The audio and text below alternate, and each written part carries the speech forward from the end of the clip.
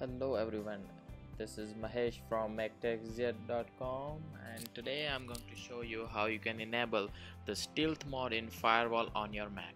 Stealth mode allows for your Mac not to be detected when a discovery attempt takes place, and this article is all about that.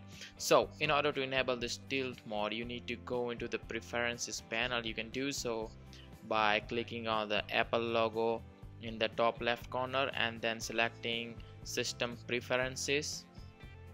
When the preferences panel opens, click on the option that says security and privacy. You can see you need to be here in the firewall tab, and you can see that the firewall is currently turned off on my Mac.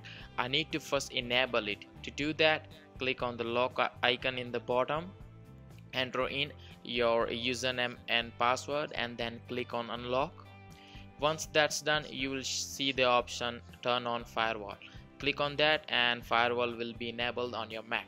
Now click on the option that says firewall options, and in here check mark the box for the option enable stealth mode. Make sure the option is check marked, which indicates the option is enabled. And once that's done, click on OK to save the changes, and you're all done.